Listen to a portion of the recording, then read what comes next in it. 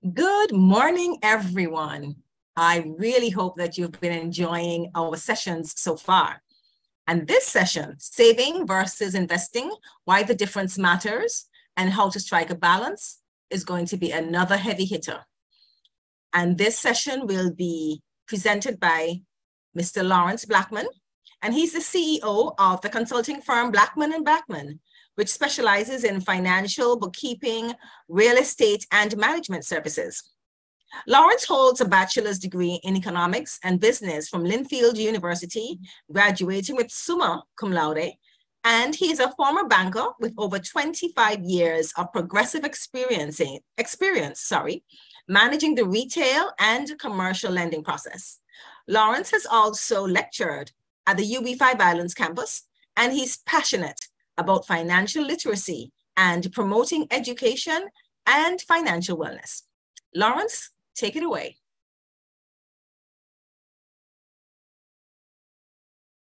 Thank you, Megan. Good morning, everybody. Today, we're going to be talking about saving versus investing, why the difference matters, and how to strike a balance.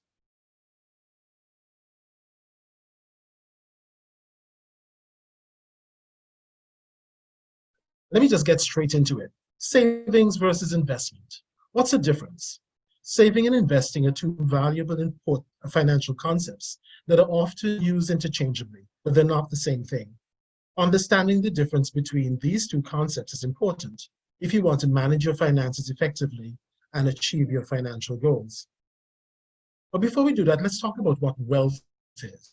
Wealth is the abundance of valuable financial assets or physical possessions that can be converted into a form that can be used for transactions. Economists make the distinction between money, that's in the form of currency, demand deposits and other things that we use to make purchases, and wealth, which is a total collection of pieces of property that serve to store value.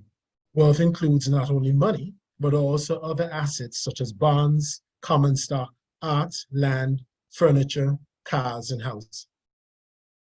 Now let's talk about savings. Savings refers to setting aside a portion of your income for future use. It is the act of putting money into a savings account, a piggy bank, onto the bed, or other types of saving vehicles. Savings is a good financial habit that helps you to build an emergency fund, plan for big ticket purchases, or save for retirement. So let's talk about the benefits of saving. We spoke about building an emergency fund. We're told that we should have at least 6 months of expenses set aside for an emergency fund. You never know what can happen. As you know, we've just come through a pandemic, and the truth is, a lot of us never expected some of the things that happened then. You know, you would have had job losses or severe illnesses in some cases, so you never know when you will actually need an emergency fund. So it's always important to have that in place. You also may use savings to plan for big ticket purchases.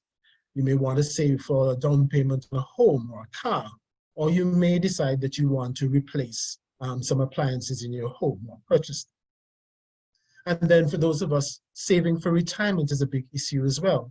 A lot of us realize that, retirement can be expensive. You want to be carrying on in a manner that you've grown accustomed to, so you want to be sure that you have enough set aside for retirement, knowing, of course, that Social Security alone is not going to be sufficient to do that. You will provide for your financial security. The truth is, you want to live in a manner that you've grown accustomed to. So you want to have funds set aside so that they can provide that level of comfort to you. So let's talk about how to save. And for this, we use a powerful tool. It's called budgeting. What is a budget? Essentially, it's a financial roadmap. It looks at your income and your spending to determine the best way to reach your financial goals.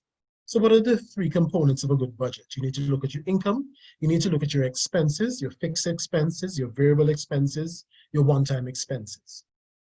But let's talk about that. What exactly is that? Your fixed expenses are things like rent, your car payment, stuff that you can't necessarily change quickly. And your variable expenses are things like utilities, stuff that you can afford, that you can change on a basis, food, your food bill, that sort of thing. And one-time expenses may turn out to be things like medical expenses, stuff that you do not expect to happen, but happens anyway. And at the end of it, after you've taken away your income and your expenses, you're left with a surplus or a deficit. It goes without saying that If you're in a deficit position, you're broke. That emergency measures need to be taken quickly, either to increase your income or find ways to reduce your expenses. I remember as a child, our parents used to say to us, lock off the light. So that's one way in which you can always adjust your variable expenses. You always want to look at things like utilities and the like. So let's talk about the types of budgets. There's several. As a matter of fact, there are way more than I've listed here, but I'm just going to talk about several of them. Zero-based budget, the pay-yourself-first budget, the envelope method budget, the 50-30-20 rule, and the no budget.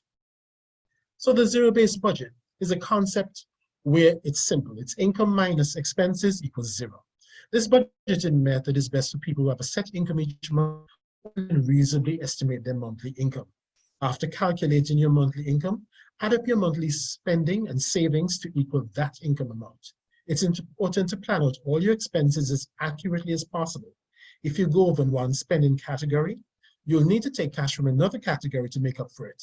And if you forget a large expense, you could throw your entire budget off. Let's talk about the pay yourself first budget. The pay yourself first budget is another simple budgeting method that focuses primarily on savings and debt repayment. Set aside a specific amount every time you get paid for savings and debt payments. Then spend the rest of your money however you see fit. By doing this, you can prioritize your savings and debt repayment goals and make do with whatever is left over.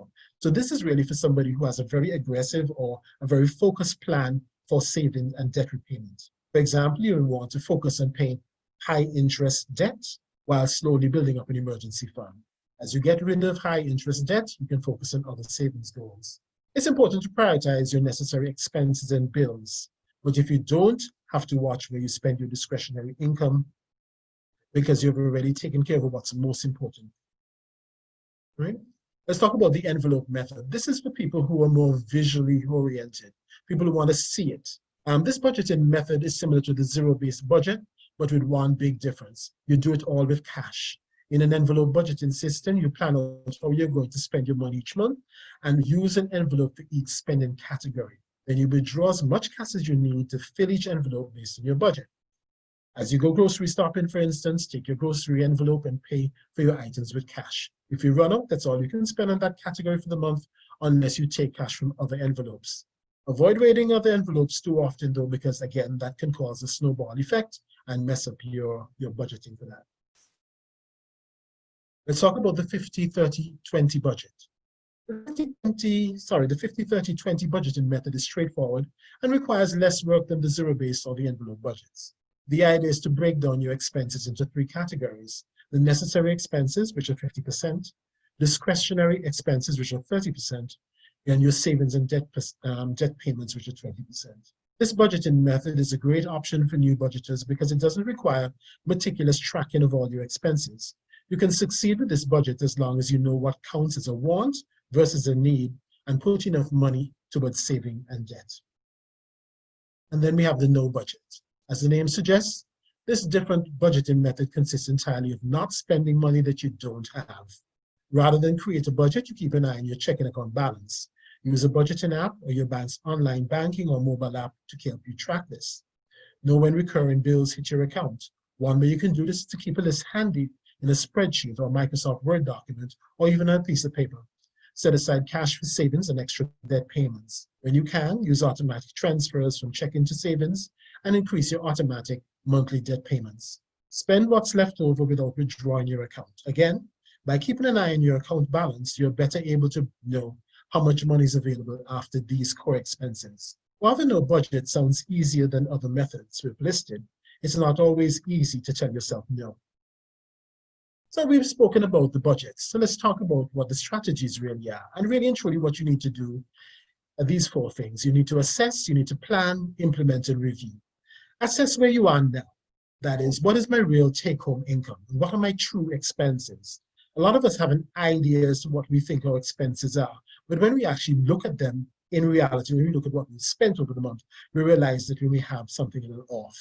You need to plan or create a budget that is realistic, that it bears in mind or keeps a firm look at what it is that you're really doing at this current point in your life, and put it into place.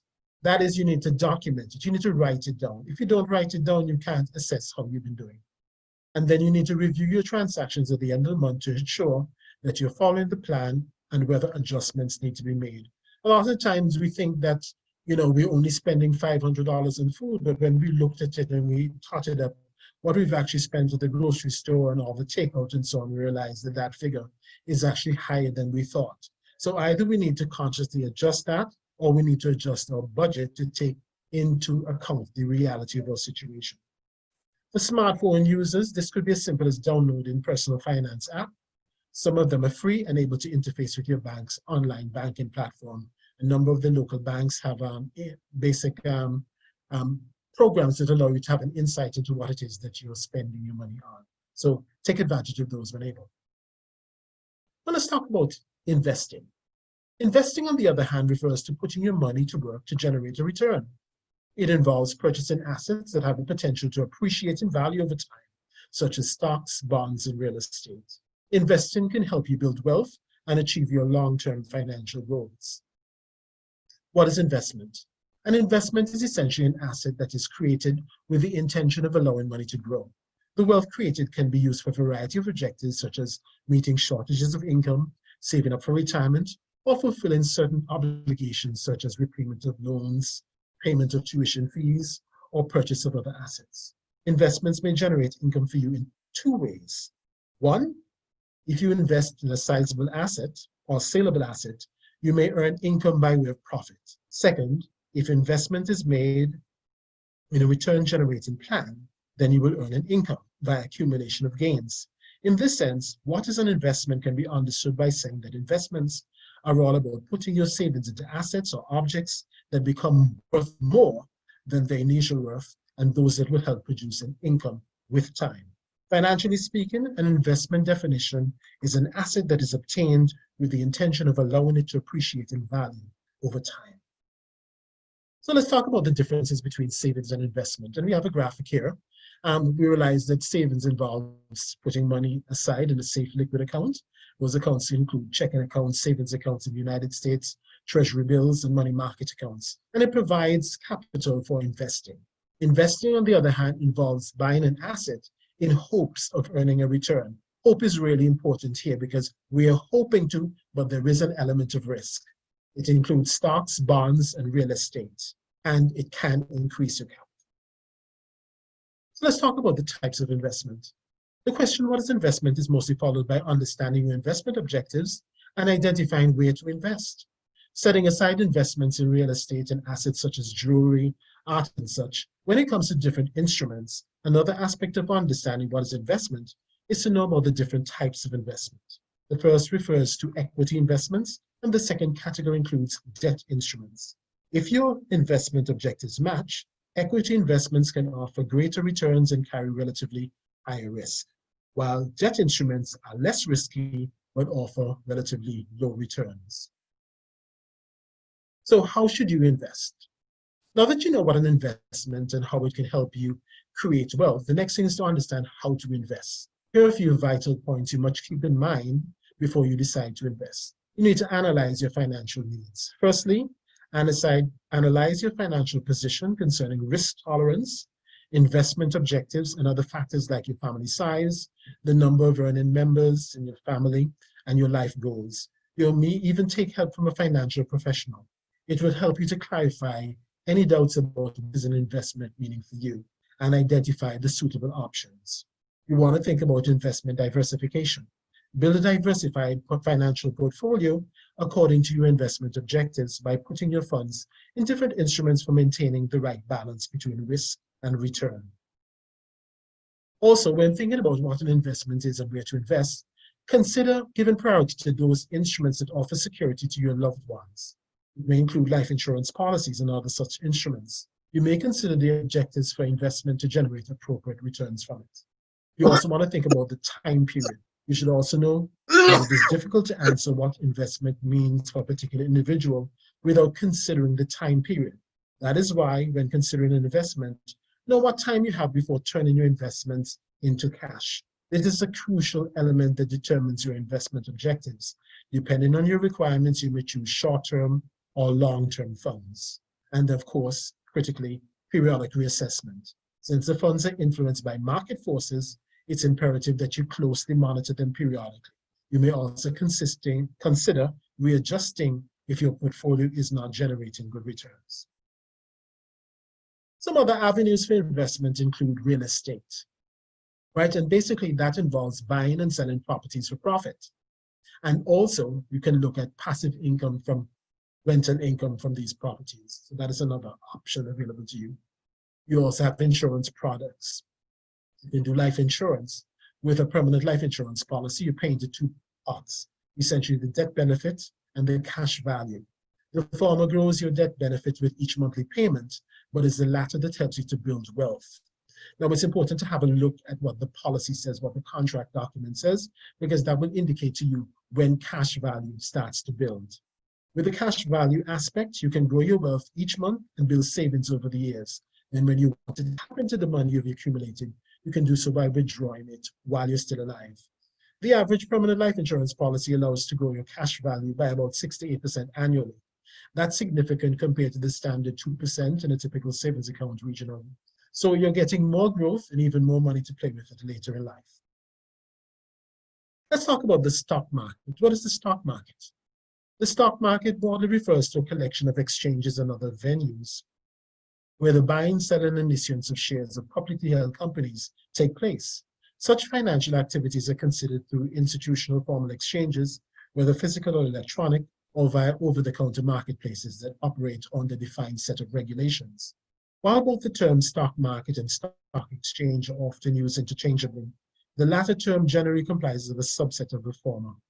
If one trades on the stock market, it means that they buy or sell shares on one or more of the stock exchanges that are part of the overall stock market. A given country or region may have one or more exchanges comprising their stock market. The leading US stock exchanges include the New York Exchange and the NASDAQ. These leading national exchanges, along with several other exchanges operating in the country, form the stock market of the United States. An equity market is a market that which shares of companies are issued and traded, right? Either through exchanges or over-the-counter markets. It's also known as the stock market, as I mentioned before. It gives companies access to capital to grow their business, and investors a place or a piece of ownership in the company with the potential to realize gains in their investment based on the company's future performance. And we have a number of exchanges, as you know, across the world. We've got New York Exchange. We've got an exchange in Jamaica. We've also got an exchange regionally. Quite a few have got the Eastern Caribbean Securities Exchange, and not mentioned here is also the Barbados Stock Exchange. As we said, equity markets are a meeting place or point for buyers and sellers of stock. The securities traded in the equity market can be public stocks, which are those listed on the stock exchange, or privately traded stocks. Often, private stocks are traded through dealers, which is the definition of the over-the-counter market. While companies are born, they're private companies, and after a certain time, they go through an initial public offering, which is a process that turns them into public companies traded on the stock exchange. Private stocks operate slightly differently, as they only offer to employees or certain investors. Companies list their stock in an exchange as a way to obtain capital to grow their business. An equity market is a form of equity financing, in which a company gives up a certain percentage of ownership in exchange for capital. That capital is then used for a variety of business needs. Equity financing is the opposite of debt financing, which utilizes loans and other forms of borrowing to obtain. So, how to create wealth with stock? One of the first strategies is to buy and hold. There's a common saying among long-term investments: time in the market beats time in the market. What does that mean? In short, one common way to make money in stocks is by adopting a buy and hold strategy, where you hold stocks or other securities for a long period of time instead of engaging in frequent buying and selling, i.e. trading. You can also opt for funds over individual stocks. In other words, a basket of stock as opposed to individual stocks. Seasoned investors know that a time-tested investing practice called diversification is key to reducing risk and potentially boosting returns over time. Think of it as the investing equivalent of not putting all your eggs in one basket. Although most investors gravitate towards two investment types, individual stock funds, such as mutual funds or exchange-traded funds, experts typically recommend the latter to maximize your diversification. While you can buy an array of individual stocks to emulate the diversification you find automatically in funds, it can take time, a fair amount of investing savvy, and a sizable cash commitment to do so successfully. An individual share of a single stock, for instance, can cost hundreds of dollars. Funds, on the other hand, let you buy exposure to hundreds or thousands of individual investments with a single share. While everyone wants to throw all their money into the next Apple or Tesla, the simple fact is that most investors, including professionals, don't have a strong track record of predicting which companies will deliver outsized returns. That's why experts recommend most people invest in funds that passively track major indices like the S&P 500 or the NASDAQ. Reinvest your dividends. Many businesses pay their shareholders a dividend, a periodic payment based on their earnings. While the small amounts you get paid in dividends may seem negligible, especially when you first start investing, they're responsible for a large portion of the stock market's historical growth. From September 1921 to September 2021, the S&P 500 saw average annual returns of 6.7%. When dividends were reinvested, however, that percentage jumped to almost 11%. That's because each dividend you reinvest buys you more shares, which helps your earnings compound even faster. That enhanced compounding is why many financial advisors recommend long-term investors reinvest their dividends rather than spending them when they receive the payments. Most brokerage companies give you the option to reinvest your dividend automatically by signing up for a dividend reinvestment program. And you need to choose the right investment account. Though the specific investments you pick are undeniably important in your long-term investment success, the account you choose to hold them in can be crucial depending on your tax environment. So you need to have a conversation with your financial professional in terms of, is this particular account going to attract any sort of tax liability that I need to be aware of? So those are something that you need. Let's talk about bonds. Bonds are a fixed income debt instrument that basically amounts to a loan from an investor to a company or government agency. A bond is similar to an IOU and includes details about investment rates, the terms, and the payment dates. The borrower agrees to pay back the loan on a particular date in the future and make coupon payments throughout the life of the loan once or twice a year. How do bonds work? Companies or governments issue bonds when they want to raise money, such as to refinance debt, finance new projects, or maintain operations. It's basically a loan. So when investors buy a bond, they're lending money to the company or government that issued it. Each bond comes with a maturity date and an interest payment term. The interest payment is generally referred to as the coupon, and longer-term bonds usually pay higher coupons due to the increased length of the lending commitment. So here we have a graphic here that talks about the differences between bonds, and essentially we're basically talking about stocks, which are an equity instrument carrying an ownership interest. They provide you with dividends. There's no guarantee of a return with stocks. So you're playing the market and there's risk. And you also sometimes get benefit and voting rights in the company. With bonds, they're a debt instrument with a promise to pay back the money with interest. You do get interest, and there's a guarantee that you get a return. If that does not work out, you have a preferential place in terms of any winding up of the company. So the differences between saving and investment.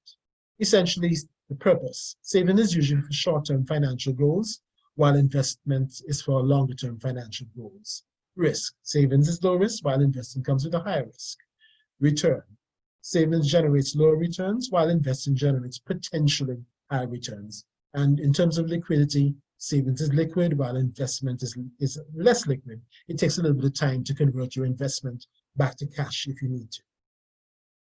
So how to decide whether to save or invest? You need to identify your financial goals and your time horizon. When do I need the money for? What am I saving for? Then you need to determine your risk tolerance. Do I want to go for the big returns and have a little higher risk?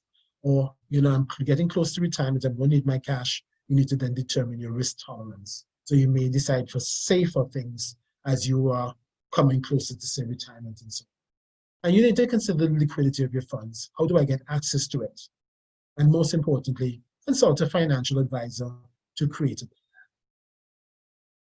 So, in terms of takeaways, savings and investment are both important financial concepts that can help you achieve your financial goals. Budgeting is an important tool to achieve your goals, and understanding the difference between these two concepts and how to use them effectively can help you build wealth and achieve financial security. Now, most importantly, the balance that you strike between the two is dependent on your time horizon and your risk tolerance. In truth, you need both savings and a diversified investment portfolio in order to maximize your wealth. Thank you very much. Well, thank you so very much, Lawrence. You gave us a mouthful. Our theme is TLC, Talk, Learn, Commit.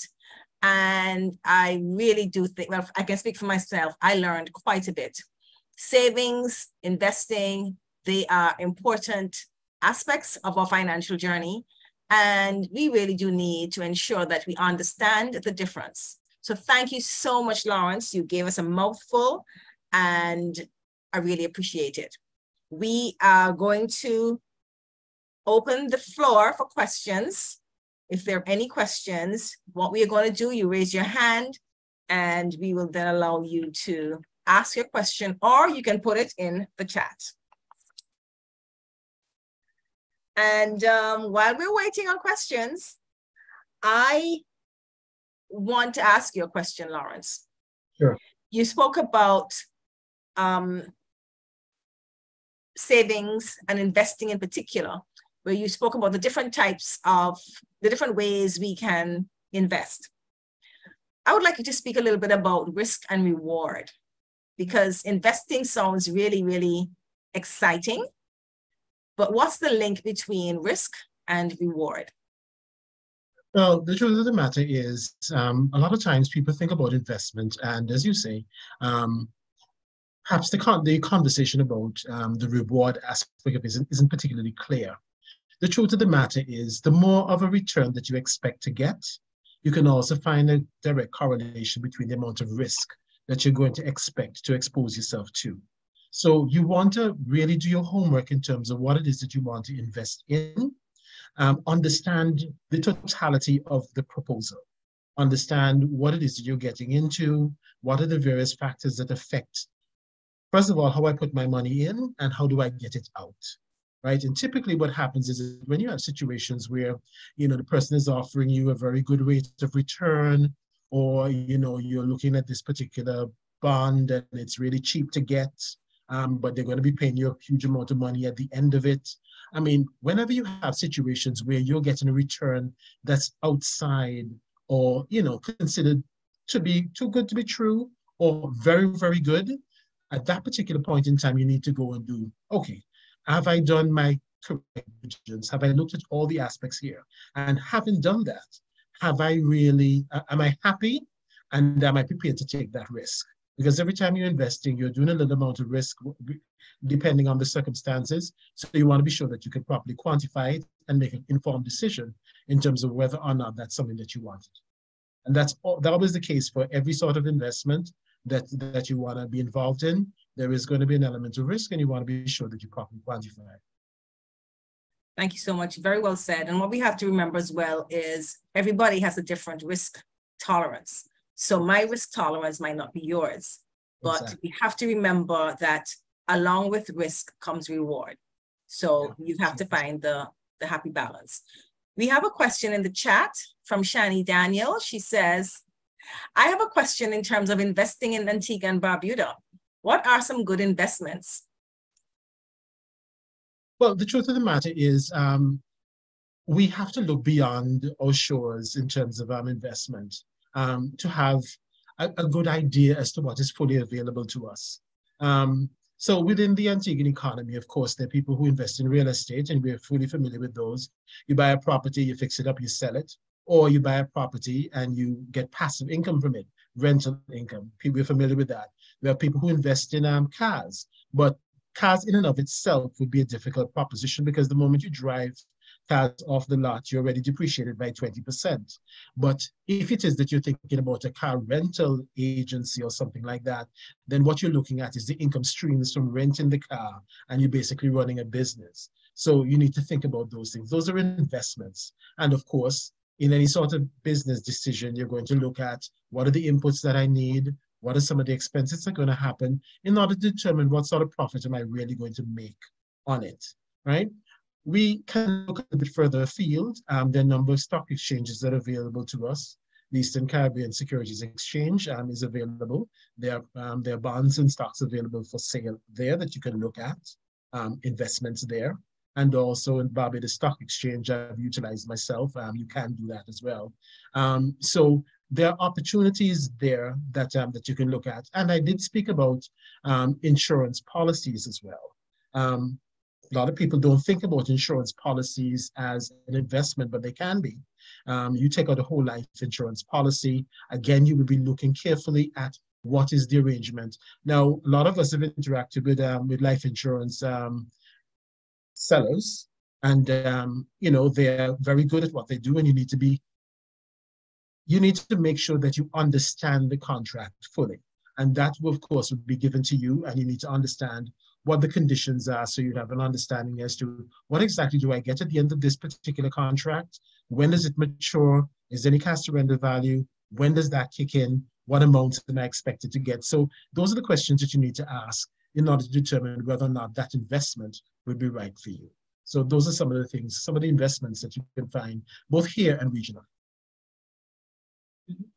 Thank you so much.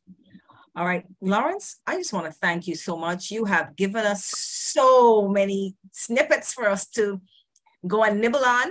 And I encourage everyone, this is only a short session, but it's to open your mind as to what's there. You have to now go and do the work. You have to go and learn. So find out about stocks, bonds, investments, savings, and apply them to your financial life. So thank you so much. We're coming to the end of this session.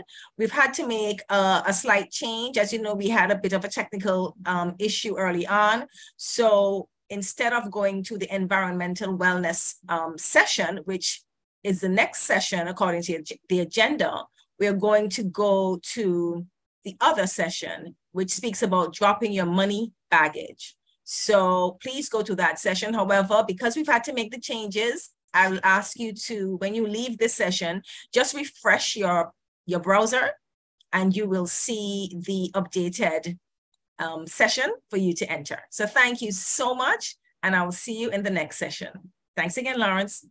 Thank you.